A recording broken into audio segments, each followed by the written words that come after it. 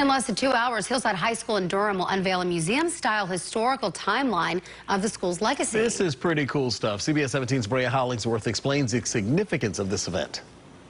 Out of 300 historically black high schools that existed in North Carolina, Hillside is just one of 5 that are still active, so you can only imagine how important that this timeline is. So today, Hillside's principal, along with the Hillside High School Centennial Committee, will unveil an official timeline of the historic school. The principal says it's just one attempt to document the history and impact the school has had on former and current students, as well as the Durham community and North Carolina.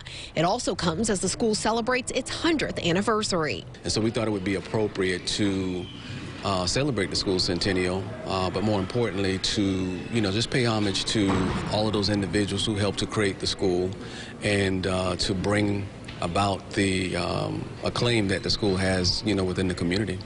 And staff at Hillside High School researched and collected documents and artifacts for this timeline with the help of donations from the community. Tonight's unveiling begins at 6 p.m. at the school.